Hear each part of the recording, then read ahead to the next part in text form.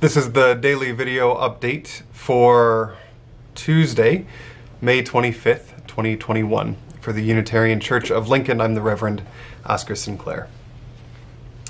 First, an update question submitted by Jamie Ratcliffe. Don't just do something, stand there.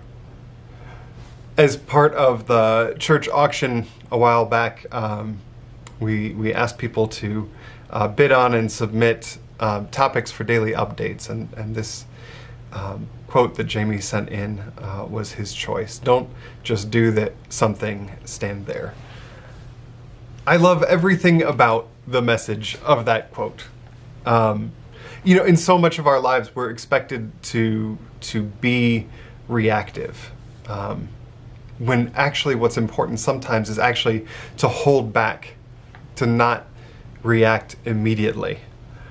And that's really, really hard sometimes. So to take a really straightforward example, my daughter is about 3.5 right now, and she really likes puzzles at the moment. And her interest in puzzles occasionally overmatches her abilities to quickly solve a puzzle. So pretty often, I'll be sitting on the floor with her as she works on a puzzle, or any number of things that she gets into. And there'll come a moment where she's not able to do the thing that she wants to do as confidently or as smoothly as she thinks she should be able to do it. And often she asks either Stacy or I to help. And it would be really easy to help every time.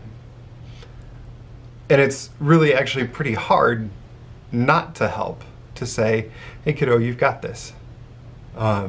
Just think it through one step at a time. But what's actually needed is the latter. Right? What's actually needed is for her to realize that that puzzle is something that she can solve. And she can do it without our help.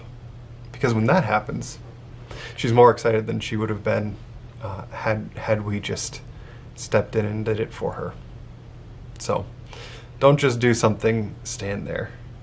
Amen to that.